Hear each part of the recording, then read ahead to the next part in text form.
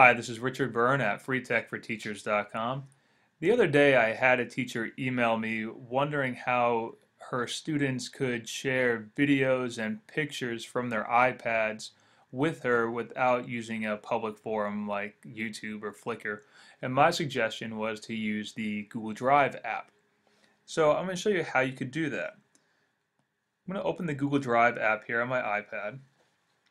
And I'm already signed into my account. And now in the upper right corner, I'm just going to click the plus symbol and I'm going to select upload photos or videos. And from my camera roll, I'll now select the video to upload. Now to check on the progress of that upload, I'm just going to tap on the little upload icon on the left hand side here. And we can see that my video is still processing on my iPad. Alright, and now that my video is uploaded, to share it, I'm just going to tap on the little eye icon on the right hand side here. And if I wanted to, I could preview the video just by tapping on it and playing it. But I just want to share it now. I'm going to go ahead and tap the share button. And now I can enter the email addresses of the people that I want to share this video with privately. So I'll add Max to this list, and I'll allow Max to only view that video.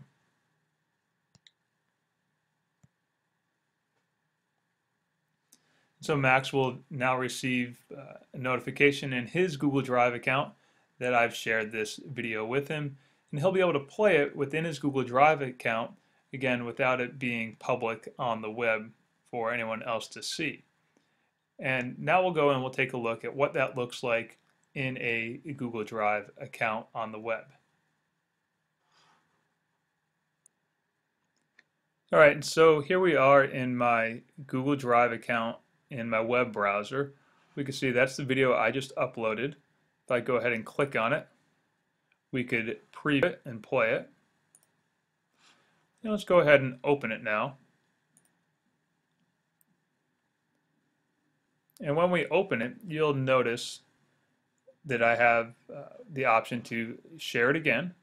And we can just hover over the share button and we can see it shared with one person. If we wanted to open that, we can see who it's shared with. And we can see that I can download the video file as well and save that on my web browser. And down here, if I want to prevent viewers from downloading, I can do that.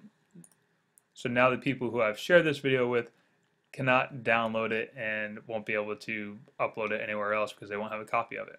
So that's how you and your students can privately share videos, and this will also work for pictures from your iPad to your Google Drive account.